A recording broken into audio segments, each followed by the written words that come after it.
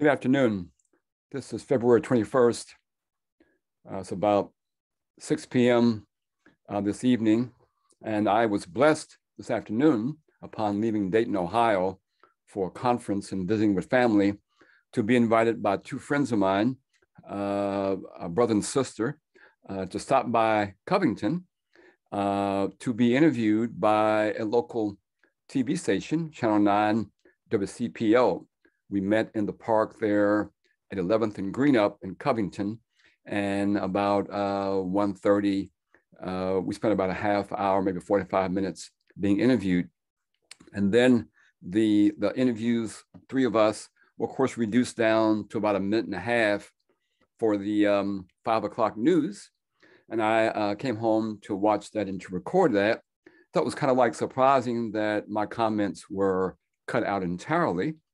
I called it a means of whitewashing. So anyway, I am kind of reenacting, if you will, this video to recant my interview with my, again, two dear friends there in Covington. So this is like my attempts to reenact this interview that I thought put a different spin on this question of Juneteenth. The interview, again, was about the city of Covington had recently passed some type of resolution recognizing Juneteenth and I guess declaring it a local or city holiday. And they were interviewing people to get people's reflections and responses to this proclamation. Oh, thank you. My name is Jim Embry, and my name is spelled J-I-M, Embry, E-M-B-R-Y. And yes, as you had mentioned, I grew up here in Covington. I went to school at the historic Lincoln Grant School during the years of segregation. And then while I was living here, my mother in 1959 up to the mid 60s was the president of CORE, which is the Congress of Racial Equality. And my brother and I were actually members of CORE. I was 10 years old, my brother 13. So we were on picket lines and demonstrations, and we also did wade-ins at what's called the Rosedale Pool. And we kind of opened up, if you will, the city of Lexington during these years of integration. So it's kind of like, for me, a blessing to have been involved in the civil rights movement some 60 years ago, and to now be asked to comment and reflect on this new city government proclamation around Juneteenth. Now, when I was in high school, I was the local president for the youth chapter for the NAACP, as well as the state chairman, state president for the state youth chapter. And my last year of high school, I was actually a member of the Covington, they call it the Open Housing Commission. And our job was to write wording for a new ordinance declaring that our city would now get rid of the segregated housing policies. And it was the responsibility and it would be, against city policy to no longer to have segregated housing. So it's called the Open Housing Ordinance. So for me, again, it's a blessing to be here today, interviewed by you about Juneteenth, when I was involved again 60 years ago in a similar kind of a proclamation that for me is about this idea of how do we perfect the democracy. So our work in the civil rights movement was about trying to get us as a nation to honor those words in the Declaration, in the Constitution, and to keep furthering democracy. And so Juneteenth, in my view, one of the pieces of Juneteenth is that it is a way, a methodology of perfecting the democracy. However, I have a kind of a different view of Juneteenth than most people, partly because, I had in my family 3 great-grandfathers that fought in the Civil War on the Union side, fighting against the South of the Confederacy. So if we remember, Frederick Douglass had encouraged Lincoln back when the war started to allow Black folks to fight in the Civil War and to fight for our freedom. But Lincoln had declined Douglass's encouragement.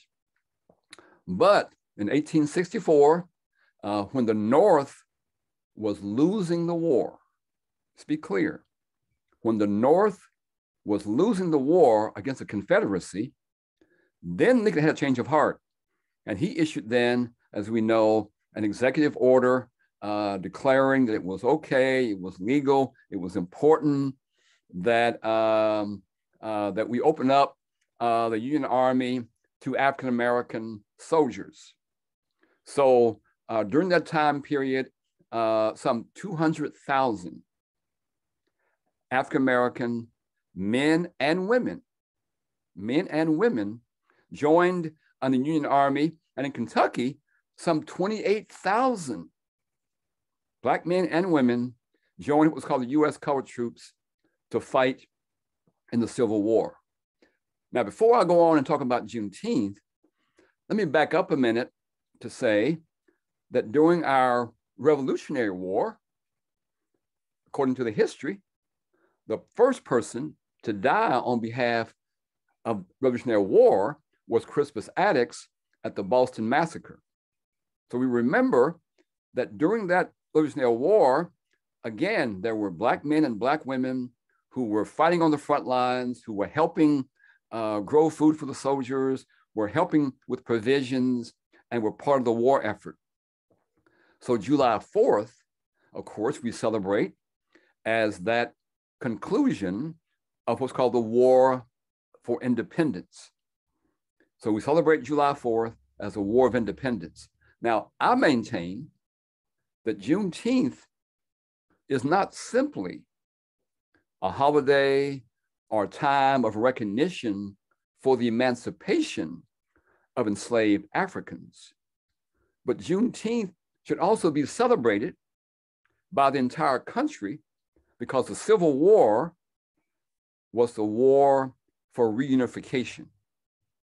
And it was the introduction, again, of some 200,000 plus Black men and women, because we remember that Harriet Tubman, most of her people, was a spy for the Union Army. And when the war ended, she also was able to get a pension for her war effort. And some Black women actually disguised themselves as men to fight in the war. So my main position is that as we celebrate July 4th as a War of Independence, we should also celebrate Juneteenth, yes, as that announcement, okay, about all Africans who were enslaved are now free. Yes, it should be that, but it should be celebrated as the entire country as the war of reunification. And if it had not been for these 200,000 Black men and women fighting in the war, then we wouldn't be unified as a country. What would it look like if the South had won the war? If the Confederacy had continued and moved even further out west? We might be something like North Korea, South Korea. We might be like it was before in East Germany, West Germany, with a wall between the countries. That's how we might have been. But thankfully, we're not like that. Okay, and again, as a country, we have not celebrated the fact, again, and yes, there were white people, Black people, as well as Native Americans, fighting in the Revolutionary War and the Civil War, but we don't really honor the Civil War ending as a point of celebration. And in my view, the Civil War and how it turned out was one of the most significant occurrences in our nation's history. Yes, of course, the War of Independence was significant as the founding of the country. But the second most important historical occurrence was a Civil War ending, unifying the country. But we don't celebrate that. I think partly because if you celebrated that, you would truly have to honor, you'd have to honor these Black men and women, many who died, that made the war end the way it did. So now going back to the Civil War and Juneteenth, I mentioned before that in my family, we have 3 great-grandfathers that fought the US colored troops here in Kentucky. One of those grandfathers, named George Ballou, he was a member of what's called the 114th Regiment out of Camp Nelson. That's a regiment, along with other Union Army regiments, that kicked Lee's butt in Virginia. He was surrounded, he was quartered, because now remember, General Lee was regarded as one of America's foremost military tacticians. He is still studied at West Point at the military academies. However, these brave, dynamic, hard-fighting, again, Black men and women outmaneuvered General Lee in Virginia, surrounded him, and forced his surrender. So our great-grandfather, George Ballou, was part of that regiment. What that means is that when General Grant accepted General Lee's surrender at Appomattox, our great-grandfather was there at Appomattox. That same regiment, 114th Regiment, with a few other US colored troop regiments, were sent to Texas. Again, the surrender occurred in April, and a week or two after that surrender, General Grant recognized that there were still Confederate battalions still fighting in Texas. So they sent then 10,000 members of the US colored troops to get on a boat somewhere there, probably in Annapolis or Charleston, and they sailed around the Gulf and came to Galveston, Texas. And they had, I think, 2 things to do. One was to, skirmish, have battles with the remaining Confederate Army troops in Texas, and to also, they went there to also secure the border between the USA and Mexico. So can you imagine what it looked like in Galveston, Texas, when these 10,000 Black soldiers came off the boats and began marching through Galveston? Their very presence proclaimed to African Americans that, hey, y'all free. We had 2 years ago, Emancipation Proclamation, but the war has ended. We defeated Lee, and now the proclamation can really take place. And you, my Black brothers and sisters, y'all are free. They were also saying to white people, okay, now y'all thought y'all was going to keep oppressing, enslaving, exploiting these African people. That's also over with. So my position is that General Granger wasn't one we should give full credit for issuing this proclamation in June in Galveston. We should give more credit to these 10,000 Black soldiers who came into Texas, defeated in a few battles the Confederate armies, and then came in and like pretty much occupied Galveston, occupied Texas, made it safe for General Granger to come in there. Because as we know, Army generals don't fight no battles. They're sitting back miles and miles from the battlefront, okay, before they come in. So General Granger could come in June. That's why it's called Juneteenth. Okay. So again, from late April, all of May, and middle of June, these 10,000 Black soldiers occupied Galveston, occupied Texas, and dismantled the Confederate, hierarchy and soldiers, and made it safe for General Granger to come in there on his boat, on his horseback, and say, okay, we can now proclaim that the proclamation issued in 1863 has meaning now. But he didn't say, hey, you Black folk, hey, you white folk, it's these brothers right here that kicked Lee's butt, that forced his surrender, and we're here because, and we're thankful that these troops and the introduction of 200,000 Black men and women is what made it possible for me to be here and issue that this proclamation for emancipation can now be upheld. So it's my belief.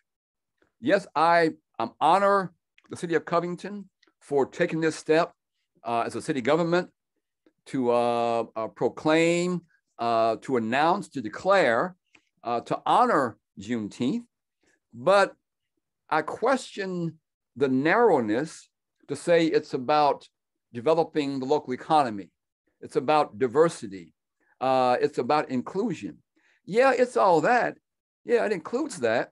But that's when you think Juneteenth is only a holiday for African Americans, because Granger went in and proclaimed, you Black folk are free. Again, it's my position, and I ask you all to think about this. It's my position that Juneteenth symbolizes this furthering of this struggle, this work, this movement to perfect the democracy. And Juneteenth was also proclaiming to the whole world. It didn't just proclaim to the United States. Juneteenth and the war coming to an end proclaimed to the whole world that the United States, which was a divided country for almost 5 years, has now been reunited, reconnected. Maybe we should call ourselves the United States of America. That's kind of what we really are. Okay, we got reunited, reconnected. And I think that we should be, within local government and within other entities around Juneteenth, we should broaden that narrative away from it being, oh, it's about, that holiday is about Black people who were, they say, enslaved or slaves, being free. It's you all's cultural pastime. Okay, you gather together, you celebrate, you have big meals, you have music, celebration. Yes, we do all that. We should keep doing all that.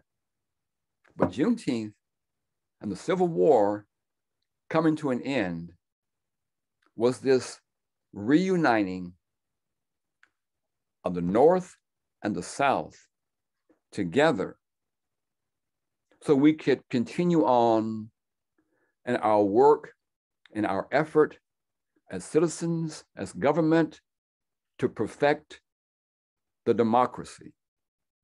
In my view, that was Juneteenth, perfecting the democracy. So, thank you for listening. Bye, y'all.